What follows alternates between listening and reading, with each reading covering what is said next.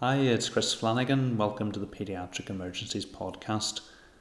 So today I've got another intubation talk for you. This is part of the series of lectures I'm recording for our Paediatric Emergencies intubation course. So today I'm dealing with the basics of direct laryngoscopy, and this is the lecture for the course. So I hope you find it useful. If you have any comments or queries, please get in contact in the comments section. So on with the lecture. In this session I'm going to talk about direct laryngoscopy. So what exactly do I mean by direct laryngoscopy? Well, really the clue is in the name. Laryngoscopy involves looking inside the larynx, and direct means using direct vision. So you're using direct vision to look inside the larynx, normally to facilitate intubation. And this contrasts what the video laryngoscopes do. With video laryngoscopy, you're doing indirect laryngoscopy. So you're actually viewing the laryngeal opening on a screen and never see it directly. And with intubation, then you use the video screen to help you pass the endotracheal tube. So like I said, this talk is on direct laryngoscopy. So with direct laryngoscopy, you use a traditional laryngoscope to move the patient's tongue to the side, lift their epiglottis to give yourself a view of the laryngeal opening. And normally the purpose of doing this is to facilitate intubation. So to give yourself the best chance of succeeding at this, it is really important that you have the patient appropriately positioned prior to starting. And by that I mean ear to sternal notch, so that the patient's oral axes, pharyngeal axes and tracheal axes are brought into alignment. If you think what you're doing, you're looking in through the patient's mouth and expecting to get a view of their laryngeal opening to enable you to pass an endotracheal tube. So if these axes are out of alignment, you're going to have difficulty doing it. So all the other things I'm going to tell you about are going to be absolutely useless if you haven't got the first step of positioning the patient right. So I do cover this in the intubation preparation and equipment lecture, so have a look at that for the positioning. So I'm going to break direct laryngoscopy up into a number of steps, and this is really important for somebody who's new to this, because quite often when they do their first few intubation attempts, they get a bit stuck but aren't really sure why they're stuck or what they should do to fix the problem. But if you have a stepwise approach where you're completing each of the steps before moving on to the next step, you'll know exactly what you're trying to do, and I'm going to tell you in this talk how you can make that step happen. And you need to complete that step before moving on to the next one. Okay, so the first thing you need to do is hold the laryngoscope properly. And regardless of whether you're right or left-handed, the laryngoscope is designed to be held in your left hand. And when you look at the blade itself, you have the light source on the right hand side and you have a flat surface on the left hand side. And that flat surface is designed to be inserted up against the patient's right side of their tongue, so that the tongue is pushed over to the left hand side of the mouth. If you try it the other way round, it won't work. So the laryngoscope always held in your left hand and used to push the patient's tongue over towards their left hand side of their mouth, so that you have space at the right hand side of the mouth to pass the endotracheal tube. So you can see in the picture here how we should hold a laryngoscope, particularly for when you're intubating small patients. It's much better to hold the laryngoscope down near the blade and hold it like you would a pen, rather than traditionally holding the laryngoscope up the handle like you would in an adult. And the reason for that is, and you can see from the picture there, you've got much more control over the tip of that laryngoscope.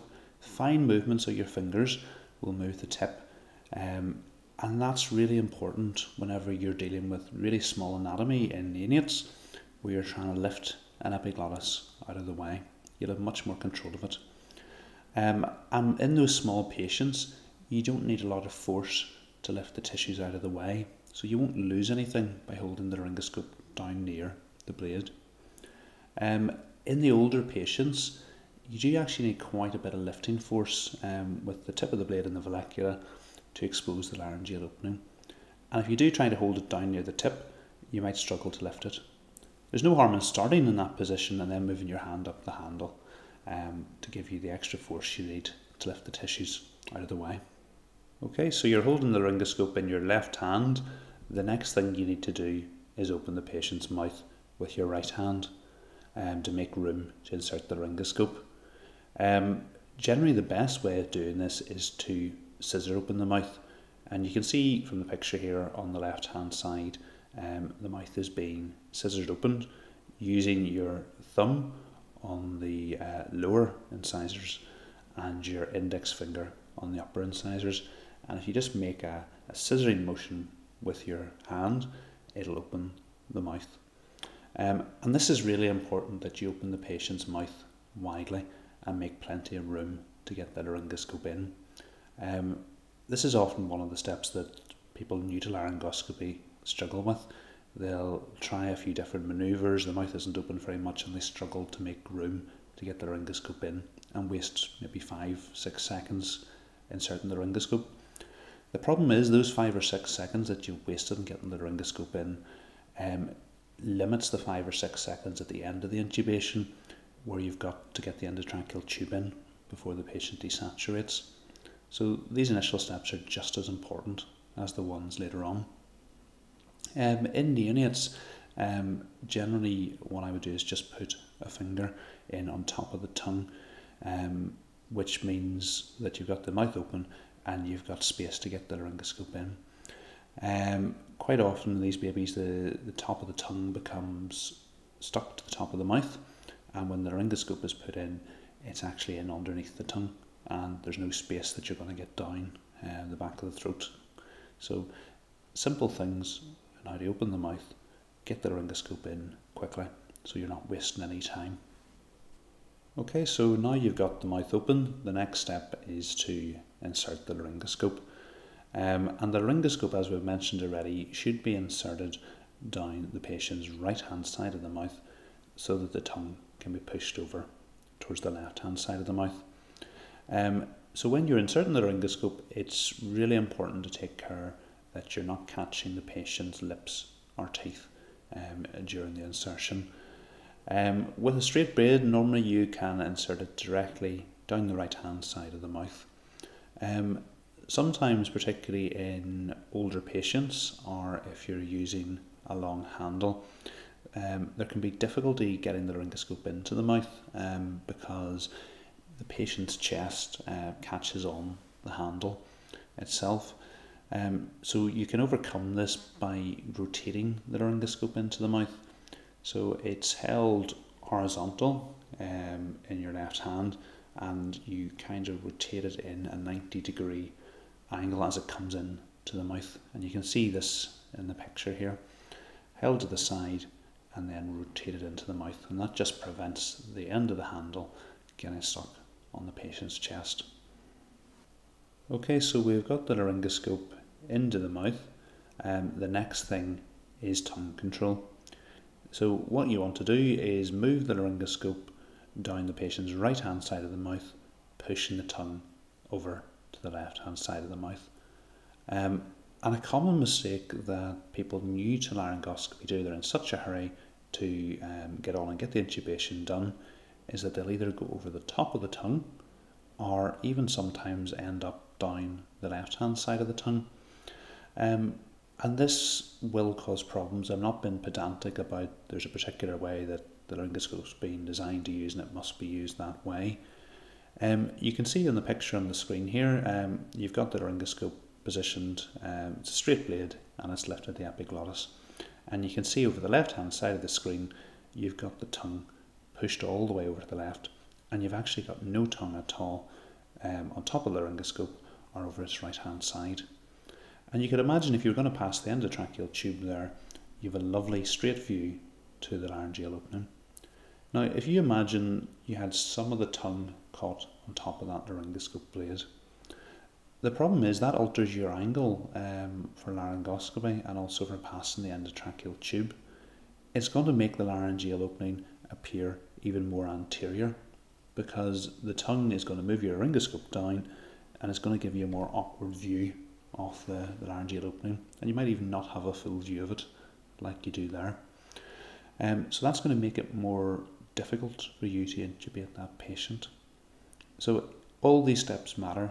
It's really important that you take your time, move the tongue over to the left hand side, making sure that you haven't gone over the top of the tongue and that you've caught all the tongue and pushed it over.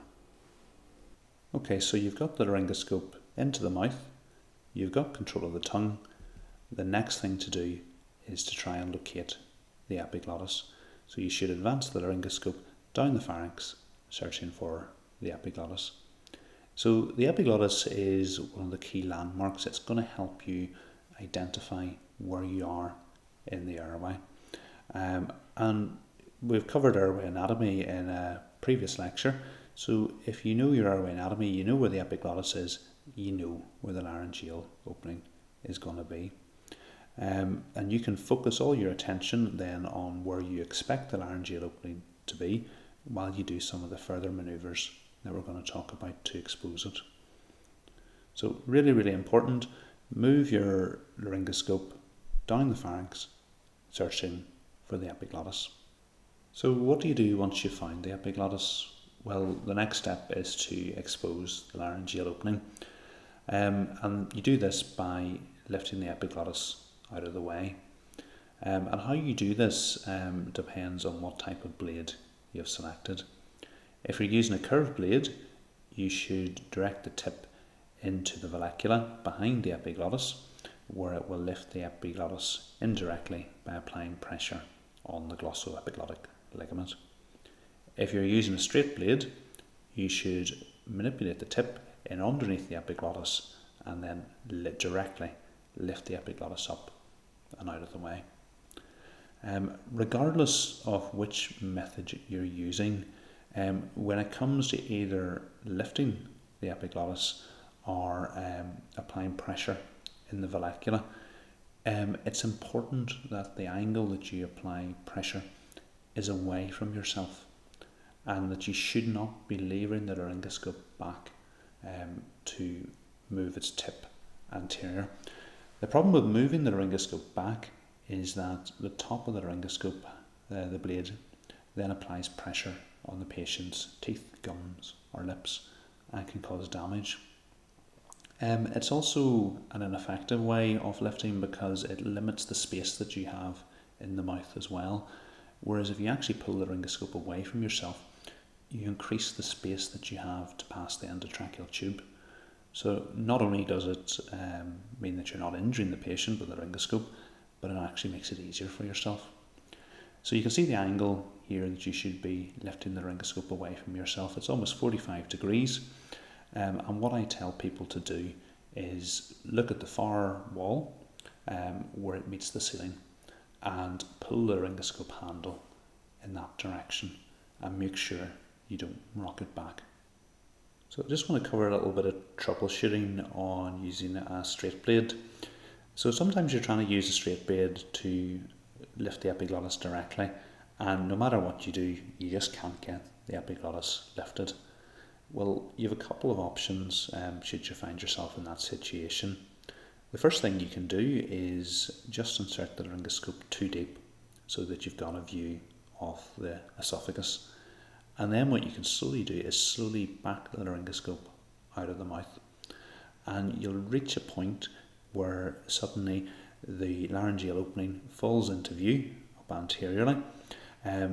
But at that point you still will have the epiglottis lifted behind the laryngoscope. So it's important that you stop withdrawing the laryngoscope when the laryngeal opening appears, because if you withdraw it a little bit further, then the epiglottis will fall down again and you'll be back at that point again. Some people would actually say for novices learning laryngoscopy with a straight blade, that should be the preferred technique. You always insert the laryngoscope too deep and withdraw it out. I would recommend that you try and use the laryngoscope the way I've mentioned, working your way down, trying to find the epiglottis and lift it directly, because in the long run that's a much more useful way to be able to do it. And when you switch from a straight blade to a curved blade, it'll appear more natural because you're working your way down the pharynx, searching for the epiglottis and putting it into the vallecula this time. Whereas if you always insert it too deep, you won't be prepared for that. But certainly if you're struggling to lift it, that's a very good option.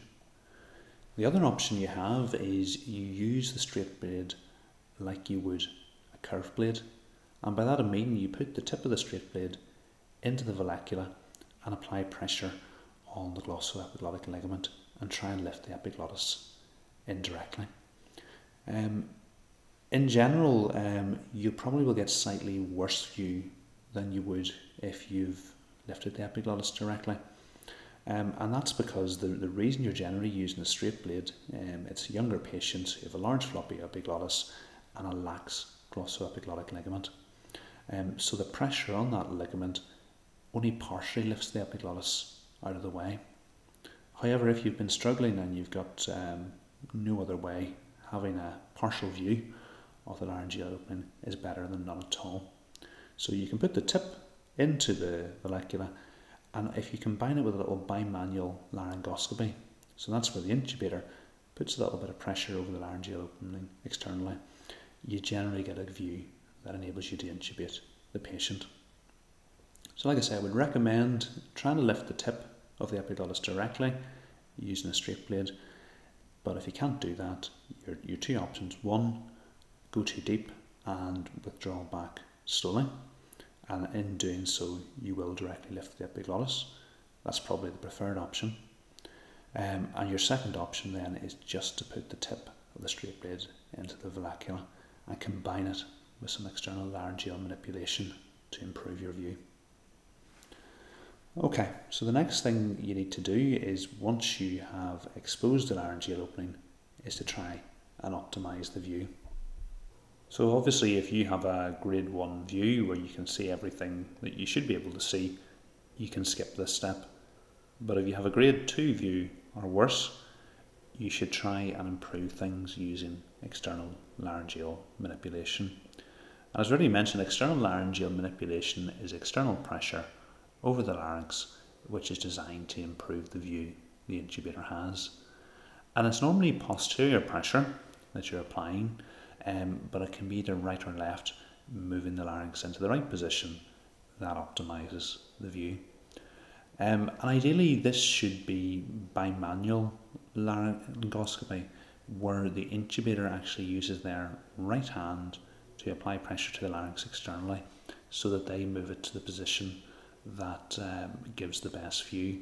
And what they should then do at that stage is get their assistant to hold the larynx externally in that position, again freeing up their right hand to pass the endotracheal tube.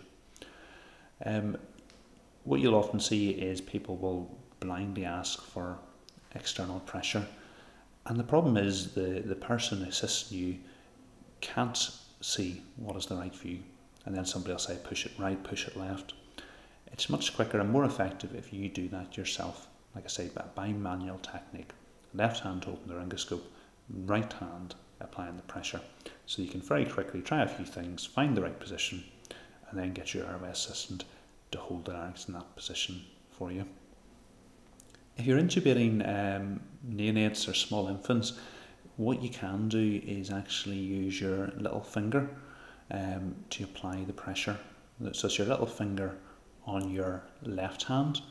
So you hold the laryngoscope with your other fingers, but you can take your little finger away and apply the pressure that you need over the larynx externally.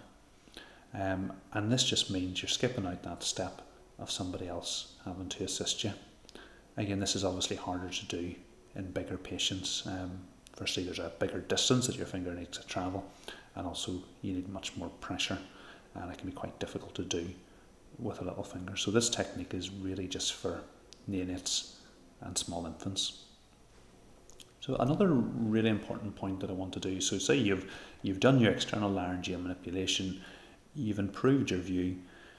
One of the other things you need to do is make as much room as you have as possible to pass the endotracheal tube. And in part of doing this is making sure you've got the laryngoscope moved all the way over to the left hand side of the mouth. So quite often what I see people new to laryngoscopy doing is yes, they may have put the laryngoscope down the right hand side of the tongue, but they haven't actually pushed that over to the left very well. So the laryngoscope is actually still over the right hand side of the mouth, and they have a very tiny corner in that right hand side of the mouth that they're working down, and they're going to pass their endotracheal tube down that little tiny corner.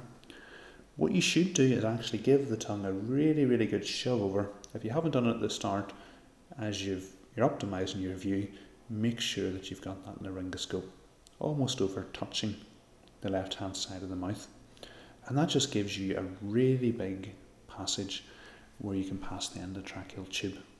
Much more important if you're doing a nasal tube, because you've put in forceps and different things into the mouth, or you're exchanging an oral for a nasal tube. But equally as important with an oral tube, because it will improve the angle that you've got to pass that tube.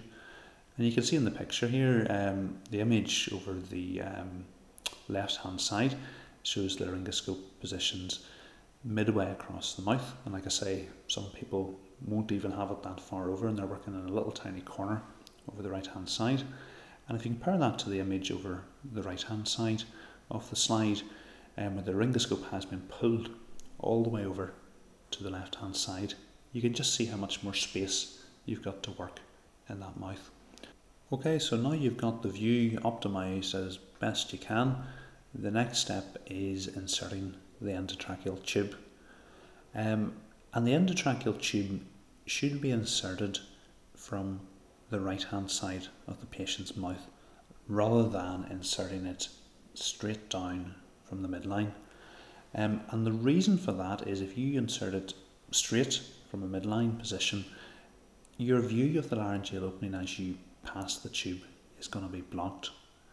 So if you work it in from the right hand corner of the mouth, you should be able to see it directly passing through the laryngeal opening, and your view of that shouldn't be obscured. So really important point here, you need to see the tube going in, and you don't want to make it more difficult for yourself, so get used to passing it from the right hand corner of the mouth. If you want to make that even easier, what you can do is get your assistant to apply a little bit of pressure over the right hand corner of the mouth, and again that just makes you a little bit more space and improves your angle for passing that endotracheal tube. Okay, so I just want to cover a little bit of troubleshooting when it comes to passing the endotracheal tube. So it's not uncommon that actually you can see that you've passed the endotracheal tube through the vocal cords, but then you come up against some obstruction and it won't pass further down into the trachea. So this generally happens because the tip of the endotracheal tube has become stuck on the anterior tracheal rings. And this occurs because the angle of the trachea as it goes away from the mouth down into the chest, it runs from an anterior to slightly posterior tract. So that when you pass the endotracheal tube through the laryngeal opening, it can come stuck on the anterior wall. And this is more of a problem in older children because the tracheal rings are better developed and more likely to obstruct the endotracheal tube passing down into the trachea, and it's quite rare that this actually happens in neonates. So what do you do when this happens? Well, you can see from the picture here the endotracheal tube has a bevel on it, and this bevel is designed to help you with exactly this problem. So what you should do, obviously at the moment the tube is stuck on the ring, so you should withdraw it slightly. Depending on the age of the child, maybe ½ centimetre is all you need just to take it off that ring.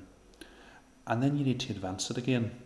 If you advance it just the way it is, it'll get stuck in exactly the same place. But what you need to do when you advance it, you need to be rotating the tube as you advance. And then that little bevel at the end of the tube will just roll off the tracheal ring and let you pass the tube on down into the trachea. So that's what you should do with an oral tube should this happen. It's actually more common that this happens with a nasal tube. And the reasons for that, as you can see from this picture, this is an endotracheal tube that has been passed down the patient's nose. So it tends to sit very posteriorly on the posterior pharyngeal wall. And then what you need to do with this tube is lift it up with your forceps, pass it through the laryngeal opening.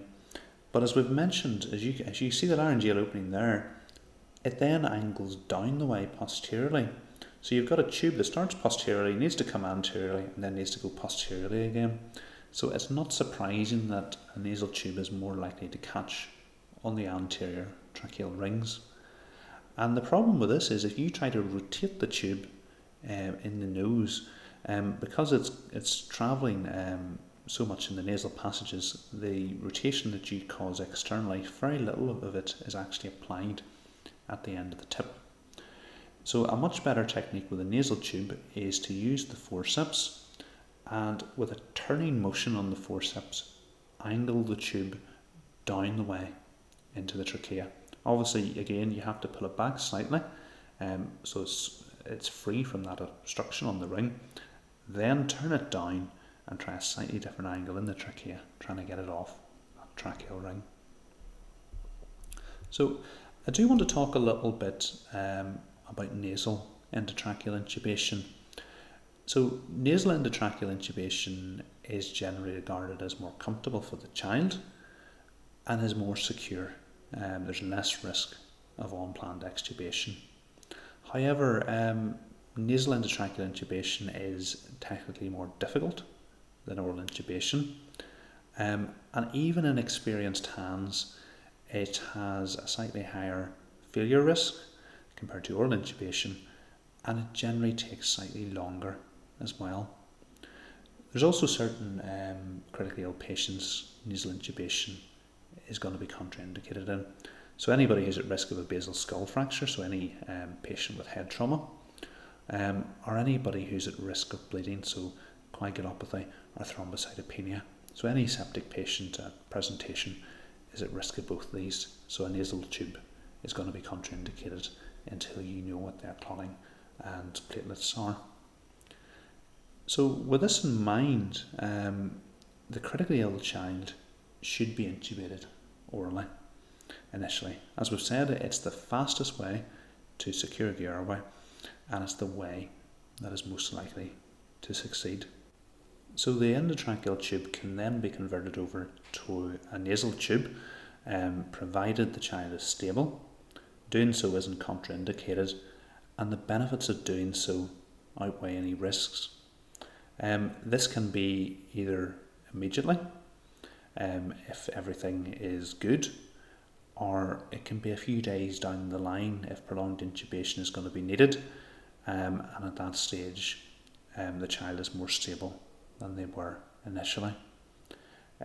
What I do want to say here is the practice of converting a perfectly good functioning oral endotracheal tube to a nasal tube just because of local preference in unstable patients, for example a septic patient or a patient who's post-arrest, is both unnecessary and dangerous and really must be discouraged. So it must be remembered the best endotracheal tube is the one that's in the trachea. So please, please, please don't change oral to nasal tubes in unstable patients. Okay, so I want to go on and talk a little bit about nasal intubation.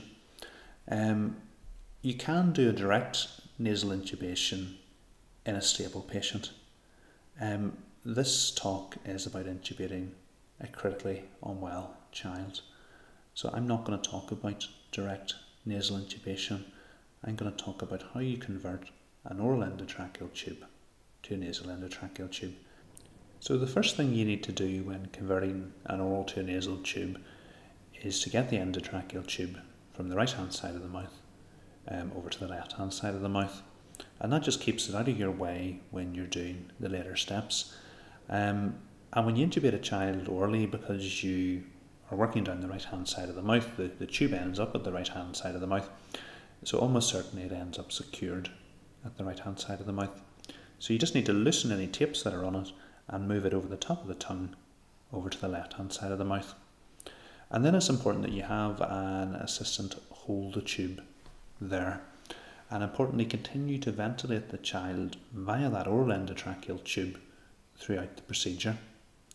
Now it is important that how they hold that tube, and it will make your life much easier if they hold it from the side, so that none of their hand is over the part of the mouth where you're going to be working in. So they should hold the tube between a finger and thumb over at the side and out of your way. Likewise, it's important that any bagging circuit that they're using to continue to ventilate that child is off the patient's chest, so that everything is way over the left hand side out of your way, and you have a lovely clear view of the patient's mouth onto their chest, and there's nothing obstructing you. So the next thing you need to do is pass a second lubricated endotracheal tube down the patient's nostril, and you generally should stop once you feel it give and the tube enters the pharynx. And how far you need to pass the tube generally comes with experience, although if you pass it not far enough or too far, that's not a big problem with this switching over method. If you have any difficulty passing the tube down the nose, try the other nostril. Make sure you've got enough lubrication on the tube. Alternatively, what you can do is actually pass a suction catheter, as you can see in this picture, down the endotracheal tube. Then pass the suction catheter down the patient's nostril, and then pass the endotracheal tube over the top of the suction catheter, and then remove the suction catheter. In doing this, it means that any pressure that you're using on the endotracheal tube, you know it's in the right direction, and the tube is much more likely to pass over the top of that suction catheter. And also you know there's a patent passage down there. So once you've got the endotracheal tube down the patient's nostril, you need to insert the laryngoscope and get a view of the laryngeal opening using the steps that we've previously described. One of the big advantages of having the oral tube in is that you can just follow the oral tube to the laryngeal opening. So the next thing you need to do is to give the airway a good suctioning. So you want to suction up around the laryngeal opening and also down onto the posterior pharyngeal wall, because your nasal tube quite often sits down in that posterior pharyngeal wall in a pool of secretions. And the reason I'm recommending you suction, even if your view's not obstructed, is you've got all the time that you want here. The patient is being ventilated via that oral tube. You want to optimise your view as best as possible. And while the secretions may be sitting in that posterior laryngeal wall aren't obstructing your view, you can see everything you need to see. Once you pull out that oral tube, the last thing you want to do is those secretions to start causing you problems at that stage. So much better get rid of them at the start while you've got all the time that you want, but while the patient's currently being ventilated via that oral endotracheal tube. So with the secretion suctioned, you can normally see your nasal tube lying on the posterior pharyngeal wall. And what you want to do is ensure that you've got it at the correct length at the nose. So you can tell it's at the correct length because its tip is positioned midway between the end of the soft palate and the laryngeal opening. If it's too long or too short, all you need to do is adjust the length of the nose. So while you're looking, either advance or retract the tube till its tip lies just at that midpoint between the end of the soft palate and the laryngeal opening.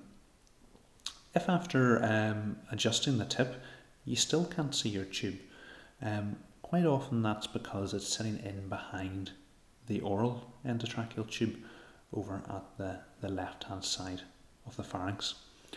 There's a couple of ways you can move it over to the right. One is you either withdraw it in the nostril slightly, and as you're reinserting it, turn the end of the tube clockwise, and that tends to move its tip over towards the right. Or you can use your forceps to push the oral tube over towards the left hand side, and then quite often you can then grab hold of the tube with the forceps. It's much more common that the tube obviously was passed down the left nostril.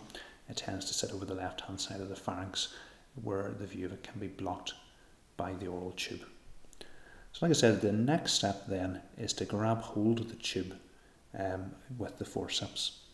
And then what you need to do is bring that tube up towards the laryngeal opening so that you could pass it if the oral tube wasn't blocking the way.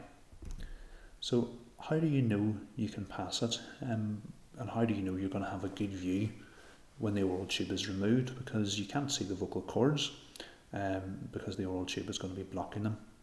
So what you need to do, you can see on the screen here, I've highlighted the posterior cartilages in below the oral endotracheal tube.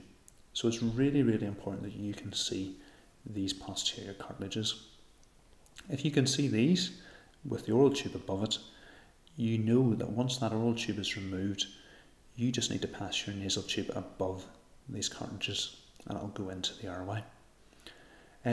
If you can't see these cartilages below the tube, whenever that oral tube is pulled out, there's no guarantee that you're going to have a good view.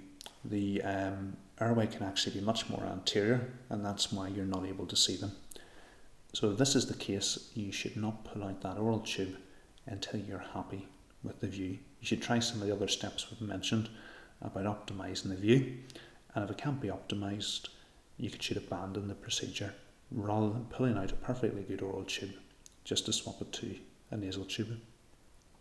So once you're happy, you've got that view, you can see the posterior cartilages, everything looks straightforward, you've got hold of your tube and your forceps, it's right up at the laryngeal opening. At that very moment you just ask your assistant to pull out the oral tube, and then it's generally a 2-second switch where you pass the nasal tube into the hole that's just appeared. If there is any difficulty passing the tube, as we've already mentioned, because the angle that the nasal tube comes in and the slightly anterior to posterior direction the trachea travels in, the tube can become caught over the rings on the anterior part of the trachea. So your options are to try an angle down with the forceps, a bit of a twisting motion on the tube. The other thing that I often find works well is just leave the tube sitting at the laryngeal opening and then advance it from the nose. So either that turning down motion with the forceps to get it in, or to just leave it sitting at the laryngeal opening and push at the nose tends to work to help get that endotracheal tube in. Important that you have a quick check after you pass the tube to make sure the depth markers are appropriately positioned before removing the laryngoscope. Okay, so that was a very quick run through direct laryngoscopy. It's really important with direct laryngoscopy that you make it systematic and boring. Do things the same way every time, working through each of those steps in turn, completing each of them before moving on to the next one, so that if you struggle with one of the steps, you'll know exactly where the problem is, and you're not going to have that problem where you don't succeed but you're not sure why.